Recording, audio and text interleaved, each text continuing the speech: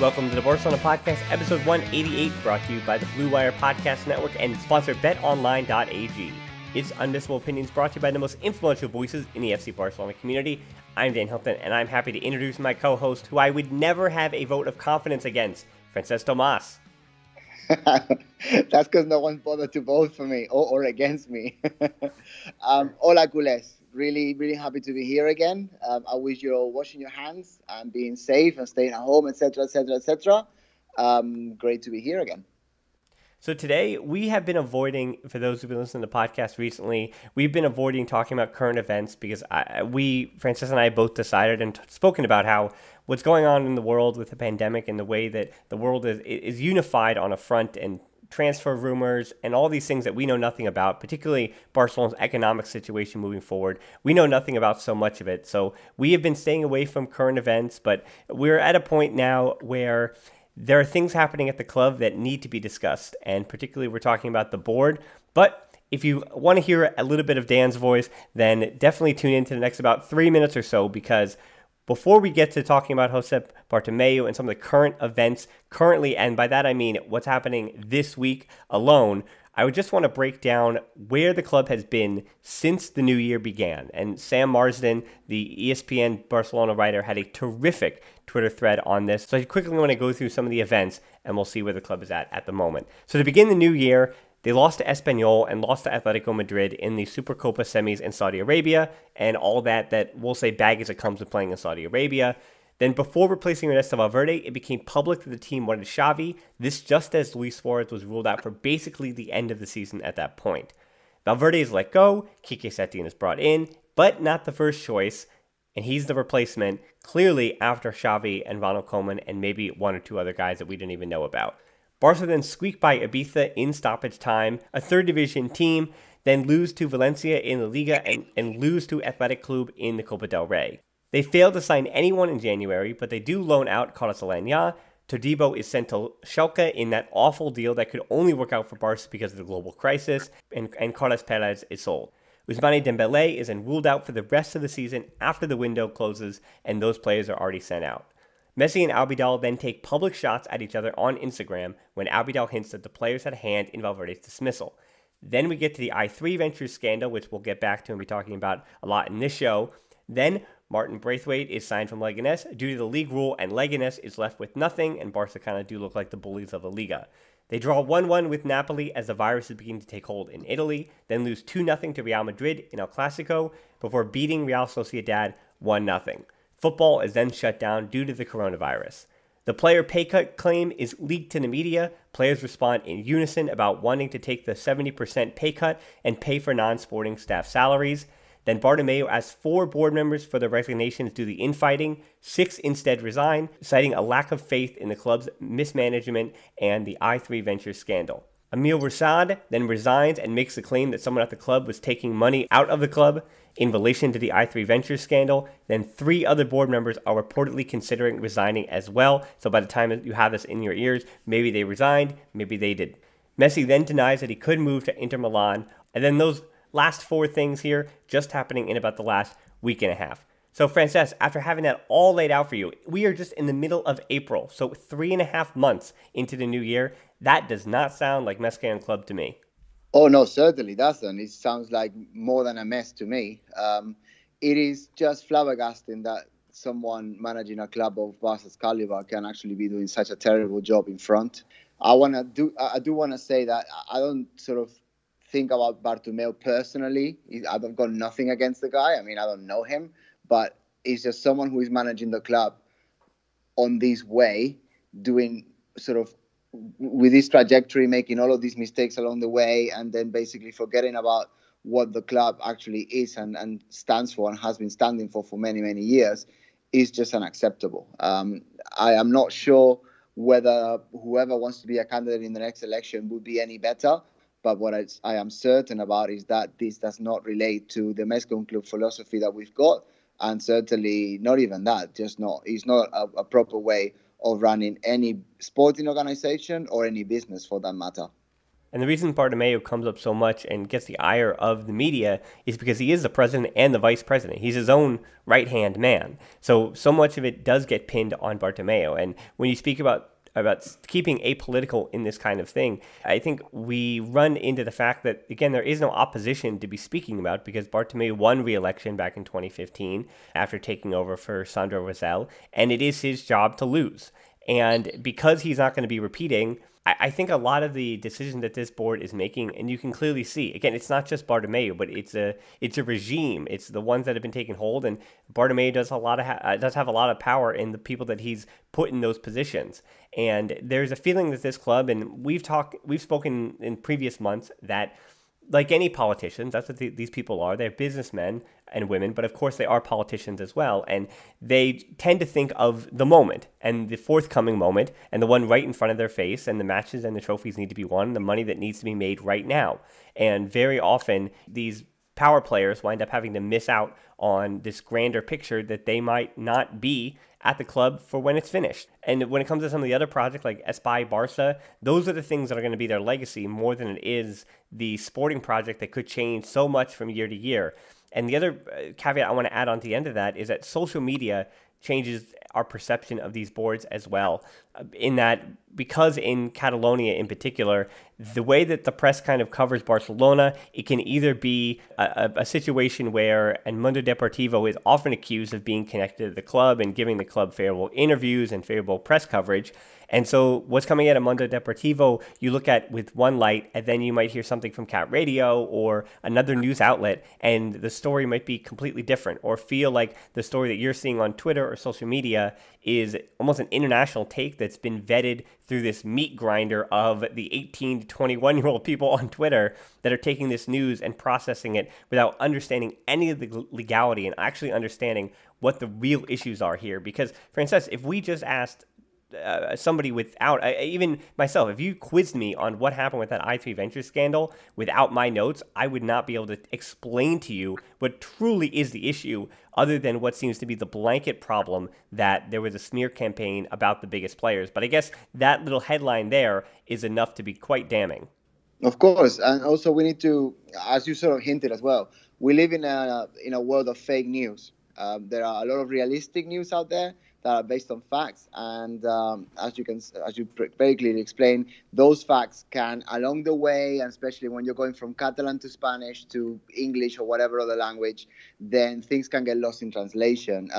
With the i3 Ventures, which in Catalonia is called Barçagate, it's something that we don't really know about yet. There was a report on Sport a couple of days back, and I'm sure you got all the notes in there, but basically they were saying that they were paying excessive amounts of money for jobs that, when I say excessive, is like 10 or 15 times the amount of money that it should have been paying for this, for monitoring of social media accounts for the Barca first team, but even La Masia, Barca B, and younger players, which I don't quite understand why they even need to do that, but whatever. I'm not the expert in social media, clearly, but playing distortion amounts for something that should just be fairly easy, fairly straightforward. Also, outsourcing, and I'm sure we've got some listeners from Uruguay, but to be honest, that is not a job that someone in Uruguay has to do for 10 times the price. Someone in Spain, there's many companies could have done that as well.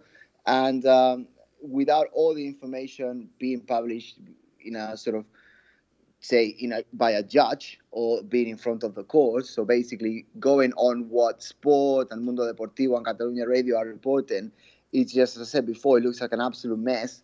And that Barca chose, not Barca as a club, but Bartomeu as being the person in charge of Barca, and some people in his board of directors chose to spend money unnecessarily on very dodgy grounds. Well, yeah, and what's Bartomeu's role in this is what is most interesting, because at present time, and I think you just kind of have to trust his word for it at the moment, Bartomeu rescinded the contract with the company and said he doesn't know anything related to this scandal, and then ordered an external audit. And this is what we're speaking about, of the information that we do know. It's an ongoing external audit to investigate what had happened. Now, Francesca hinted at a lot of those different pieces, so I want to, again, just run through some of the issues with this i3 Ventures and why we're calling it a scandal and Barçagate in the way that it's being described. So PricewaterhouseCoopers, or PwC, is the organization that is doing the audit of the scandal. So it's a different company there that's doing the audit of this scandal. It's not Bartomeu or some kind of authorities. It has already been leaked that the deal with i3 Ventures was too expensive and invoices were destroyed. So again, there's another headline there. The audit is on hold until the end of this global crisis ends, so we really honestly won't know the information that is almost necessary to make decisions about how to move forward at the club until everything is over. The audit has already, however, revealed that i3 Ventures charged way too much based on market value. Digital consultancy companies should be charging 120,000 euros to 150,000. Barca, however, paid 980,000 euros, so close to €1 million instead. Frances also mentioned about the Uruguayan connection. i3 Ventures is a Uruguayan-based company with a not-so-great reputation. And the really big key here is that bank anonymity is allowed in Uruguay in a way that is not in Spain. So if you catch my drift, that is why things seem so nefarious there. The invoice that Frances was referencing, the invoices for payment to this company at 198,000 euros, which is just below the 2,000 euro mark, where they would need to be passed by the control commission and reviewed by the board. So again, it's another thing that seems nefarious, because why would you be just 2,000 euros underneath what needed to be looked at and controlled and voted on by the board? So one of those invoices as well had been ripped into 5 parts, apparently to avoid being seen by an adjudication committee. Again, one of those things that we don't know the complete information, but it seems like some of the information that's being leaked is that there was whoever was involved in this scandal. Again, it's not necessarily Bartomeu, but whoever at the club was involved in this seemingly knew that what they were doing wasn't so great. Then the contracts that came from 5 different companies related to i3 Ventures, with everything on those, looked exactly identical, with a lot of the same wording and a lot of the same figures. So having those contracts be almost exactly the same, again, it seems like there is something going on where i3 Ventures might have a hand in some of those different companies. And I'm not going to say that's insider trading, but it does have something to do with being connected to things that you shouldn't be connected to. So that's all the different things going on there. As far as the other legal ramifications of this is part 2, is that Barca is at the moment considering legal action against the aforementioned Emil Roussad, the Barca director one of the Barca directors that resigned, for the accusation that an executive, so not a board member, was taking money through the deal with i3 Ventures after Roussad said that he thought that someone at the club basically had his hand in the cookie jar. The board members that resigned then called for the club to accelerate elections to this summer. Again, they were supposed to happen in 2021, depending on the global pandemic being under control. Bartomeu would not be able to run because he has already served 2 terms. So again, this is not about Josep Maria Bartomeu, but the biggest question is obviously the financial repercussions of the global crisis being the biggest priority at the moment. So Frances, after hearing all of that, again, what cannot be denied is that there was a scandal. There was things that were going on at Barcelona that were underhanded. It does remind me a lot of when Neymar officially showed up from Santos, and because of all the goals he scored and because of the star he became at Barca, we do kind of forget all the negative things that were going on in that deal with Neymar. And this seems to be like that, but it's way worse. And what I also don't understand, even after reading all of that, I don't understand, other than maybe getting a favorable press for Barca the club over players, which doesn't ever really make sense. I don't understand what the long game here was. No, there's a lot of loose ends. The reference you make to the Neymar transfer is obviously is the most similar thing in the last, I would say, 10 years that we've got to what is happening now. Obviously, that went to the courts, and to be honest, is still pretty much ongoing. And until everything is finalized, we're not really going to know for a fact what happened. We haven't mentioned on this podcast, I'm assuming most people listening do know, but obviously Bartomeu was the vice president of Sandro Roussel, who was at the same time the vice president for Joan Laporta at the time. Then Laporta and Roussel basically fell out for I would say private reasons that we're never really going to find out. But they fell out. They ended up going against each other. Sandro Roussel became president. And then when Roussel was involved in all the Neymar controversy, etc., he was jailed. And then Bartomeu took over the club. And, fast forward to what we're experiencing today. Obviously, we are not in no way, shape, or form in the podcast accusing anyone or anything. We're just reporting and sort of sharing information that is readily available via Catalan media and obviously by extension worldwide media. You explain everything really well. I'm not going to add too much on that. just to say that Rousseau was what in Catalan we call al delfí, which is in Spanish el delfín, in English the dolphin. That is a Catalan phrase that refers to the one that's under someone's wing. So the plan all along was that Bartomeu was sort of educating Rousseau into what being a Barca president was. And he was, amongst all of his board members, his preferred choice to take over from him in the summer of 2021. And obviously, that's not going to happen because obviously Rousseau has resigned and he's not saying, too many great things about Bartomeu. So that ship certainly for him has sailed. And the last point I'll make at this point is to say that this Catalan media gossip, Catalan media reporting of the situation, they are saying that the main reason that Bartomeu is not running away now, in a way quitting right now, is because he's got some loose ends to fit together, some bits and pieces to tidy up before he can go, and he cannot do that right now, especially with all the pandemic that we're experiencing, which is why, even though he probably may not want to deep down, he has to stay for another year, so to save his own, let's say, reputation. Yeah, Frances, as you were saying, so for Bartomeu, he is kind of, whether or not he would even want to continue, he's kind of stuck in that leadership role as president of Barcelona for probably at least another year because of what the financial repercussions that we mentioned of the global crisis going on, that you want the same steady hand to be in charge of the club during this time. And not to say that they got him in this mess, so they have to get it out. That's not what I'm saying at all, but I am merely saying that having that stable hand to be able to guide the club, having an understanding of the situation the club is at, as much as mismanagement has already occurred, you don't really want to completely shake things up in the most unlikely time. Now, I do want to mention that for Bartomeu, there have been 40 resignations in total from the club since 2000. So actually seeing the number of board members resign, it is odd to see that number of board members resign at one time. So 6 and maybe more all happening within a matter of about a week and a half.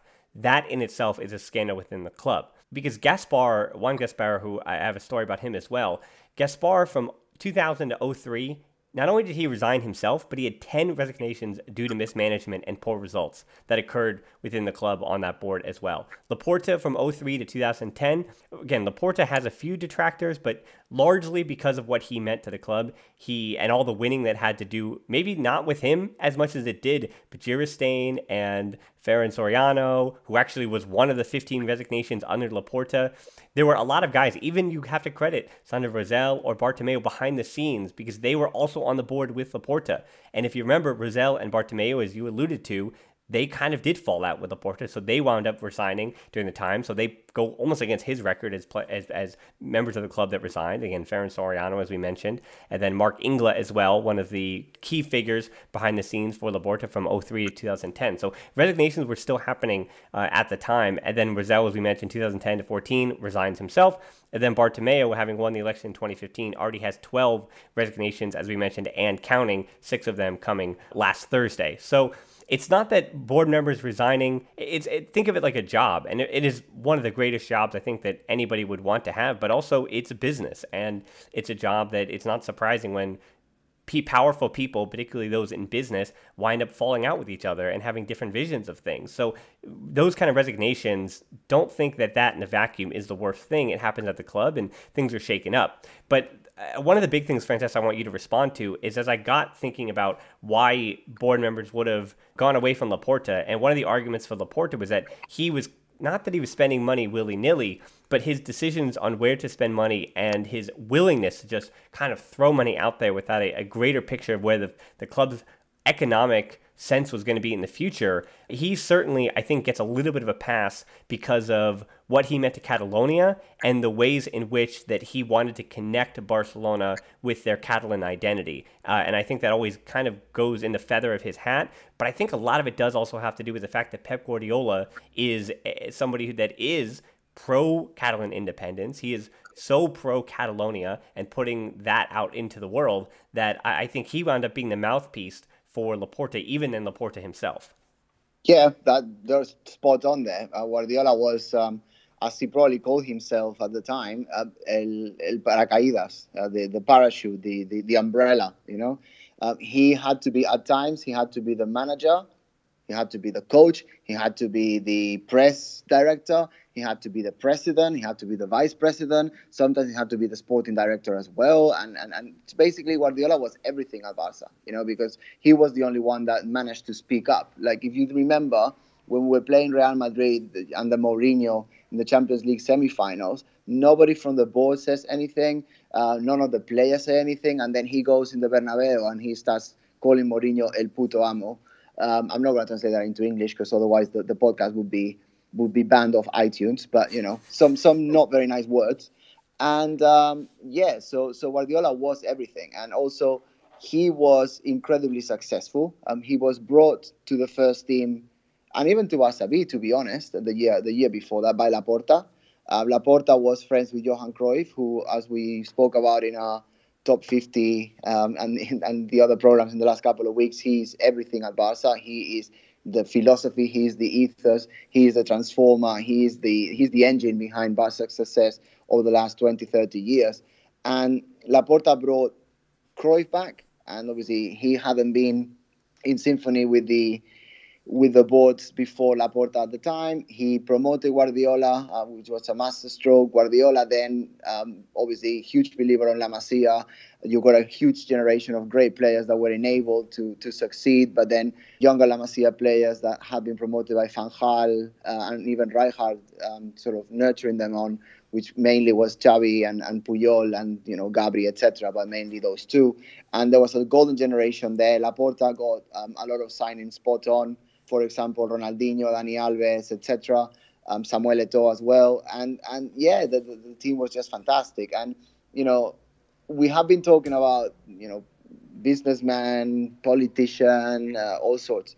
But Barca is a football club. And the vast majority of fans don't really care about finances, don't really care about politics. Obviously, when it's a club of the size of Barca in terms of importance and caliber, then people pay attention to that. But ultimately, it's a football club. And if the football club is winning, even though that Laporta, I know from my contacts in Barcelona, was spending a lot of money on, let's just say, unnecessary things that didn't need to be spent on.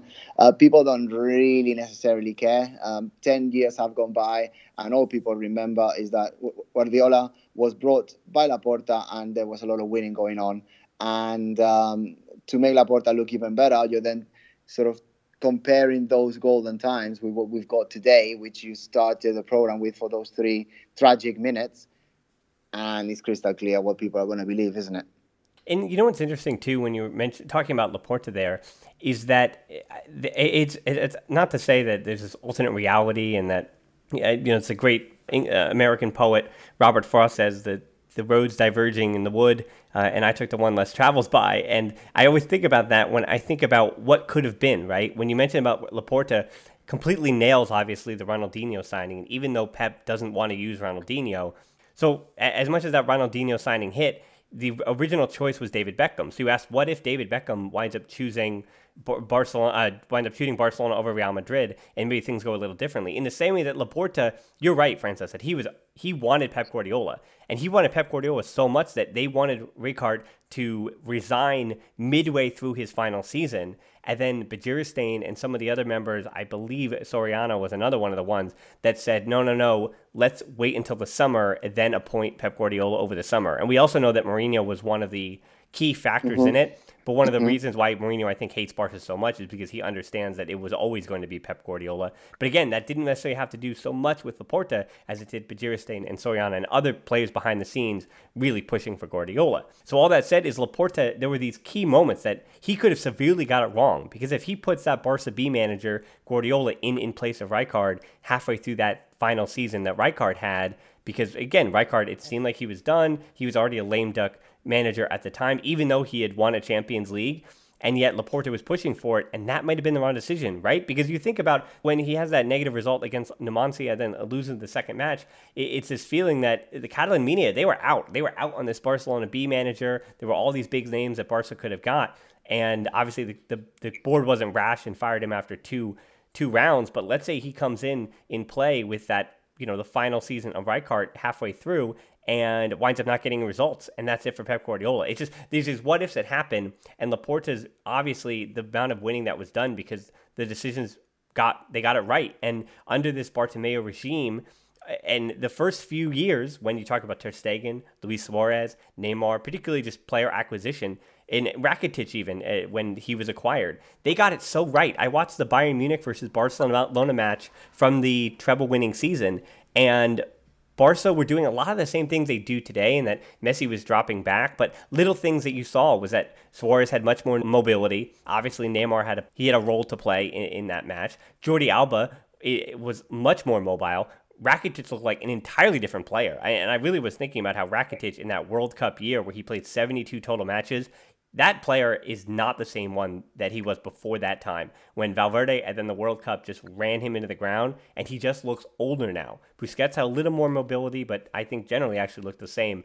But you didn't think then, up to that point, his ability, that being Bartomeu, and even Rosell, building on what he had built, the squad looked more complete, and it looked like a squad that they had done it properly. And it's tough to end a cycle when you talk about older players that needed to be moved on, and they got the timeline completely wrong. And that is really what Bartomeu's regime on social media and the people that don't care about the money, that is what the Bartomeu regime is answering to.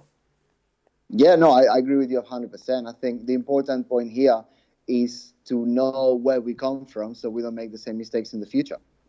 Yeah. Another one of quick things I just wanted to add too is on that what if thing is that Juan Gaspar, his board, obviously he resigned himself, was not covered in glory either. They were very, very close, and this is credit to Graham Hunter's book about Barcelona as making the greatest team.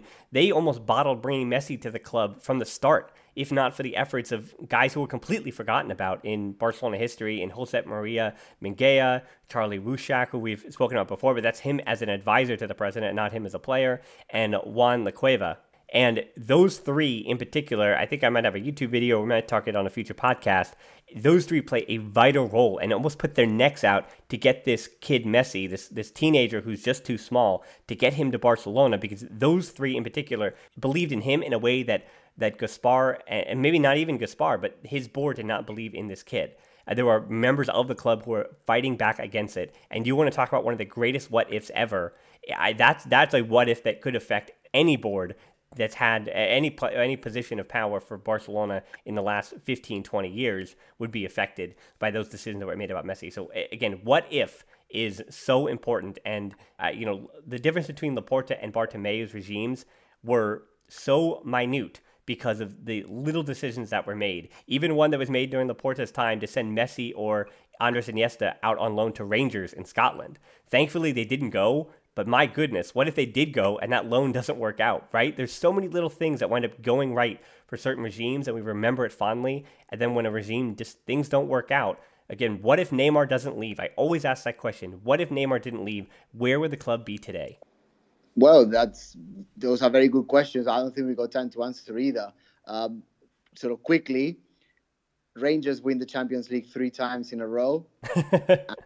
Neymar ends up killing Messi in the showers. How about that? That's a little dark here, so actually I'm going to flip things around, and we'll end this show by talking about, again, we're trying to be as apolitical as possible here, but everybody knows there's a presidential candidate, Víctor Font. He has a platform called Yes to the Future, so there is a lot of positivity there. And as I always want to remind anybody with politicians, that it's a lot easier to be the positive candidate when you're the one outside.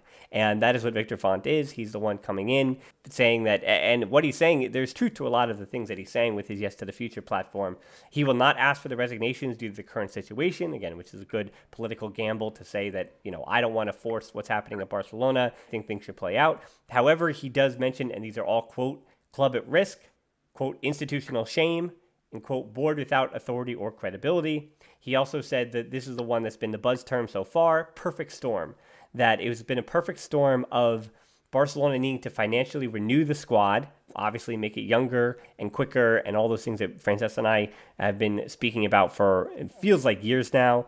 The construction of Espai Barcelona and that big project that is already ongoing, but even what it's going to take to finish that project.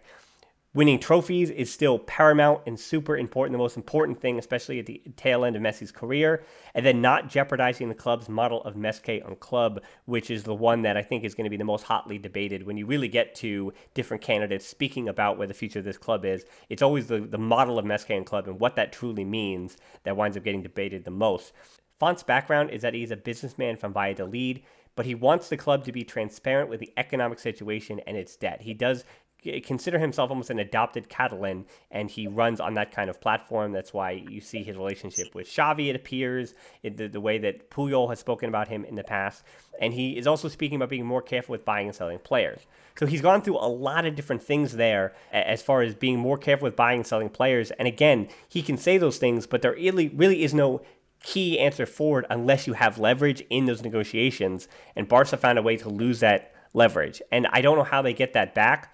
But one of the ways that they had leverage under the Pep Guardiola regime is that it was so easy to promise that you were going to win. It was so easy to promise you could play with Xavi, Iniesta, and Messi and all those things. So maybe you don't get that leverage back until you have players who are pining to play for Xavi or pining to play with somebody. And again, the attraction of Messi seems to have faded and dulled a bit in recent seasons. But Francis, I just want to make a mention again that you said that the economic situation is one that the fans don't worry about. But I wonder after this global crisis if the fans aren't going to have a little more of an eye on paying attention to really who has a plan and aren't just saying something in the abstract, but really have a plan about the economic situation moving forward for the club, because that directly affects the players that they're able to buy.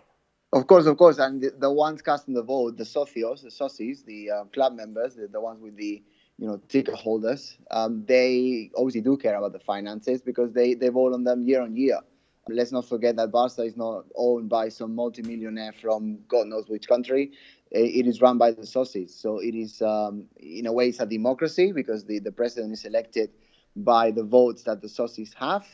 Obviously, I know that many listeners to the podcast would like to be socies themselves, but they just cannot because these board of Bartomeu and previously Roussel, they did all they could to ensure that the rules to become a socie themselves became much more strict, in the sense that you have to go to Barcelona, I think it's 3 times a year to sign that you're still interested on being a socio. And, if you're from the United States, for example, or you're just not in Barcelona 3 times a year, then it's really difficult to do, etc., etc., etc. As we said, I think it was last week, I just want to reinforce because the topic sort of has come up again. I don't personally endorse anybody. I don't think Dan does either. Víctor Font seems to be the candidate that, has thrown his hat into the ring in a way first, or with more power. Joan Laporta, I think he wants to run for presidency again. Obviously, he was successful, then he was taken out, and then he was sort of applying to be the president again. He wasn't voted in. The fans actually voted Bartomeu. Well, not the fans, the socies voted Bartomeu ahead of Laporta last time. It is very likely Laporta is going to go forward again with his candidacy. Víctor Font clearly has already, he's the one that's in the media the most these days, basically. And I'm pretty sure that Benedito is going to have another go as well if his finances allow him. Long story cut short, I think that whoever succeeds Bartomeu, because obviously he's not going to go, he's not able to run for president again. And if Rousseau, who was his Delphine, who was his second in command, or his hidden candidate, obviously has resigned, that's not going to happen anytime soon. Then the continuista candidate, so the candidate for continuation, isn't very clear. That gives, in my eyes, Víctor Font and Joan Laporta sort of free rein to fight each other for taking over. I would say that Joan Laporta obviously already had a go, and there's a good number of socios who didn't agree with the way that he was doing things, particularly by the end. Personally, I don't know enough about Víctor Font to say whether he should be president or not. What I do know is what Xavi said in an interview recently, that Víctor Font is his friend. And if he's friends with Xavi, he's very likely going to be friends with Puyol as well. And when you got those two lined up, you're most likely going to have also Jordi Cruyff. Jordi Cruyff, obviously the son of Johan Cruyff, who's been manager in many clubs around the world, particularly Greece, etc. But, not in the main leagues, but mainly in the sort of secondary European leagues. And also he's been sporting director. I'm assuming Oscar Garcia is there somewhere as well. And with Oscar, it will be his brother Jofra. They're both coaching together as well. So there's a lot of sort of, how can I call it, early 2000s and late 1990s La Masia greats, Xavi, Puyol, etc., that would be connected with either one of the candidates moving forward. And it seems to be that Víctor Font is going to be the one that they're going to be running with. But then again, I know nothing. Nothing is on paper. I don't know what's going on behind the scenes. And it is all speculation based on what the Catalan radio and the Catalan media are saying at this moment in time. Yeah, right. And I think the important thing here is to recognize how these elections at Barcelona very often do play out. They wind up being, whatever the regime is, as much as Josep Maria Bartomeu is born and raised in Catalonia. He's Catalan. And yet it seems to me that, again, this is an apolitical take. We're not talking about independence or any of those kind of things. What we're just merely speaking about is that by the end of a regime, and I think in particular the current regime, as Barcelona has become this global club, the vote and the platforms that these candidates are running on winds up being we need to get this club back to its roots of Mescayan club, of being about Barca. So what's most helpful to that is having former La Masia players and figures that are important, that have name cachet around the club, to have them have a hand and support you winds up going a long way. And it kind of says that it does. They make it about to remind you that this is a club in Catalonia. We're not talking about politics beyond the club. We're talking about within the club. They say we need to get back to who we are and what we are, and almost go back to what Juan Gamper was. Because again, the world that Juan Gamper, being I think still the most legendary president that Barcelona has ever had, and we've regressed if we didn't mention his name when we speak about the Barcelona presidency, because he really did build the model and create the club at the Barcelona as we know it. He wasn't even the first president. He wasn't old enough when he helped found the club. But then he grew into that role, and obviously the way his life was cut short is because his love for the club just didn't correspond with the lack of support from the Spanish government. And that is the simplest way I can put that, obviously. But yeah, with Gamper, trying to get back to this model of what Barcelona is, it's difficult because the global world that Barcelona are now trying to accommodate, and those fans, including myself, those fans that they're trying to accommodate, it does kind of, it's a juxtaposition of what the club has always been to the region of Catalonia and the people that have always spoken up for the club, I think, most successfully. So the platforms that are trying to run that Mescayan club model is trying to say, let's get back to who we are, sure, but the world that is around Barcelona isn't the one that Mescayan club was kind of built for. Does that make any sense? That we're almost changing Mescayan club. The definition of it doesn't change, but what it means to the outside world obviously has to change because, well, Francisco Franco isn't in charge anymore. You know, you don't have a Spanish Civil War going on. So obviously, and even Mescayan club, that adage didn't exist in Gamper's time. It didn't exist during the Spanish Civil War. It is still actually a recent decades that has become the adage of the club. So I just want to make sure that we're not really we're not simplifying things. That this is a nuanced discussion, and so I would take the time to listen to each platform from each candidate, because I think where the club is going in the future continues to be quite complicated. Not only with a global pandemic, but the global audience that they're trying to reach.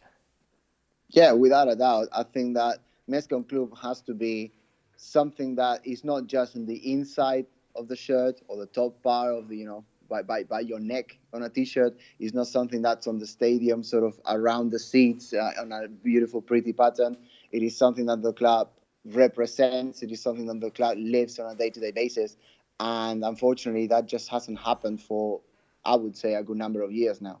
So, Frances, I think you can hear the wind here in the United States howling outside. I don't know if that means that it's the winds of change coming for Barcelona, but as we said, it's going to be a little bit of time now before things change because, again, there is still the looming global crisis that is going over all of football. It's not just Barcelona. We expect that financially Barcelona will get through this just fine, but I think the transfer window and all of the club's finances, as I said, we are actually going to have a whole show on their finances, but we have no idea where that is going. So we're almost going to have to hit the reset button on that and revisit that in whether it's weeks, whether it's months, nobody knows. So I think that's a good place to leave it, Frances. It was a lot of us kind of speaking about what's happening in the news and kind of making generic statements, but I think we explained it well. And Frances, again, thanks so much for the help that you give by not only listening to Catalan radio in a way that I can't, but analyzing and processing with your background. Of course, likewise. I love the way that you research different bits and pieces so that I don't have to remember anything. Well, I do want to remind all of our listeners to remember to not only thank them for tuning in, but to remind them to tap in their app and check out the show notes to subscribe. You can also find us on social media. We're on Twitter at the Barcelona Pod or at HiltonD13 for me. On Instagram at the Barcelona Pod. Closed Facebook group is tbpod.link/group. Deeper dives and discussions that have continued on during this time of crisis. You can also help us out on Patreon to continue making these shows at tbpod.link/Patreon. Again, I cannot say thank you enough to the Patreons, not only the new ones that have joined in this time to support the show, and as Frances has kind of alluded to, he doesn't need to say anything more now, but have also supported me. That has been a great help. Again, I do work in sports, so things are a little bit different, and I do appreciate them there. You can also support us, again, with no money, no Patreon, whatever. Just go on YouTube, hit that subscription button. I see the numbers, so I know that if everyone listening to the pod went and subscribed on YouTube, that would help to hit some landmarks there and make that YouTube show a little more popular. Again, it all kind of works together. There's a lot of synergy here, not unlike what's happening with the board at Barcelona, but there's a lot of things that work in tandem behind the scenes together. So check us out there, hit that subscription button. But as always, if this is all you want to do is listen to the show, we really, really do appreciate it, particularly in a time when there's no football. So thanks so much for listening to Barcelona Podcast. Until next time, we'll talk to you soon, and Forza Barca. Forza.